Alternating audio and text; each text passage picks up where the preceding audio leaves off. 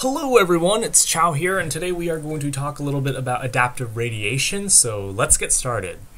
Okay, so adaptive radiation is a very interesting concept proposed by evolutionary biologists, evolutionary ecologists, and it's this really interesting way to look at speciation. More specifically, a way for one particular lineage to diversify dramatically, often following certain events.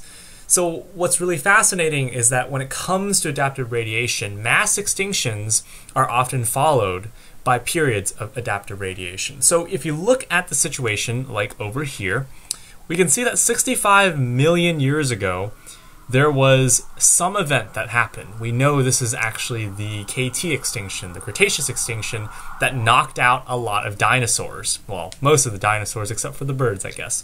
So it killed off most of the dinosaurs, and after that, there are new ecological niches that arose which allowed for diversification, in this case, of mammals. So what exactly is adaptive radiation? Well, as I mentioned, adaptive radiation is really nothing more than rapid diversification of form and function within a lineage of organisms. And in terms of adaptive radiation, there are three things that trigger it. The first is extinction, the second one is colonization, and the third one is some kind of a morphological innovation. So let's go through each of these right now. Okay. So the first one is extinction. This should make a lot of sense, I think, but extinctions can actually drive for adaptive radiation because of an ecological opportunity release from pathogens as well as predators and other limiting factors. So we think back to that 65 million years ago, we had the KT extinction, which knocked out most of the dinosaurs, and because there are no longer large predators, and also perhaps the large herbivores also disappeared, there is this opening of this niche which allowed for other organisms to take over. At the time, mammals were really small in size, but because the large organisms, the dominant organisms, the dinosaurs, died out, that allows for some kind of an ecological release, and it thus allows those mammal lineages to diversify dramatically. So elimination of dominant organisms opens up new ecological opportunities, as well as ecological opportunity released from things such as pathogens and predators and other things that get knocked out as a result of the extinction. So that's the first thing that triggers adaptive radiation. The second thing that triggers adaptive radiation is colonization. So when you have species or an original founding population or individuals that go to a new type of habitat, for instance, from the mainland to the island, to an island off the coast somewhere, that can allow for adaptive radiation because you have a new ecological niche that might not be fulfilled by organisms. So a very popular example is shown over here, where you have Darwin's finches, an ancestral Darwin's finch that showed up on the Galapagos Islands. It spread to different islands, and because of those open niches, which I guess previously didn't have any bird diversity on them, allowed the Darwin's finches to diversify in their beak shape, in their behavior, in their foraging, and that ultimately created about 13 to 14 different species of Darwin's finch on the Galapagos Islands. And so the descendants of all those different species of finches actually came from one single common ancestor. So it's a monophyletic clade.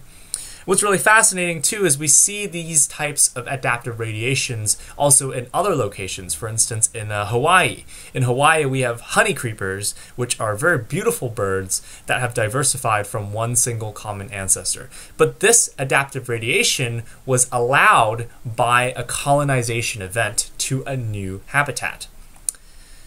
So what's really fascinating is that when you have these adaptive radiations, there can be different triggering events. So we have extinctions, we now have colonizations to a new habitat, as in the case of the Darwin's finches and the Hawaiian honey creepers.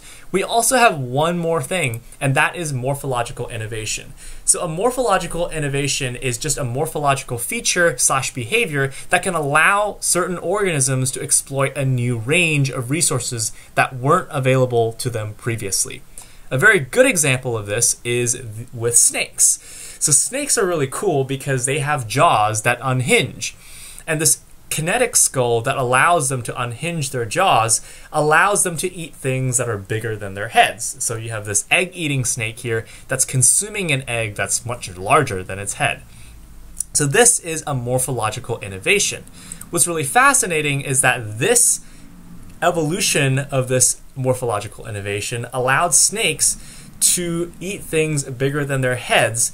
That offers them a new resource, which thus allowed them to have great diversification. So it's a new novel evolution of some kind of an innovation, some kind of a behavior, or some kind of a trait that allows that lineage of organisms to take advantage and maybe exploit certain resources. And snakes, now having unhinged jaws and being able to feed on very big items, allows them to diversify dramatically. And we could see it over here. So we have some species of reptiles. So I think these are all snakes. So this is Serpentes over here. So this entire group here it consists of a clade called snakes. And you can see there are some snakes that have akinetic skulls, which means they don't have the unhinged jaws. These snakes down here had the unhinged jaws, so they are actually the ones that are able to consume things that are bigger than their head. So the akinetic skulls are the ones that can't unhinge their jaws, so they can only feed on smaller organisms. Those down here with the kinetic skulls can unhinge their jaws and feed on bigger organisms, things that are bigger than their heads.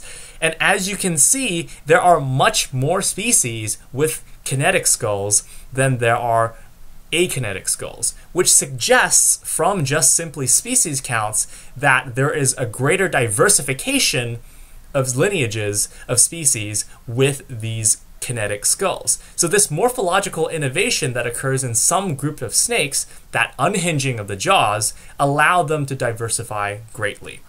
And so what's really fascinating in many ways is that if you're looking at morphological innovation, the critical component for snakes and some lineages is actually this concept of an innovation. But at the heart of it all, the critical component for adaptive radiation really is ecological opportunity. And so I can't stress how important this is. This is like the term that you have to know for the exam. But the critical component for adaptive radiation is ecological opportunity. And the kinetic jaw evolution allowed snakes access to new ecological opportunities in the form of bigger food items.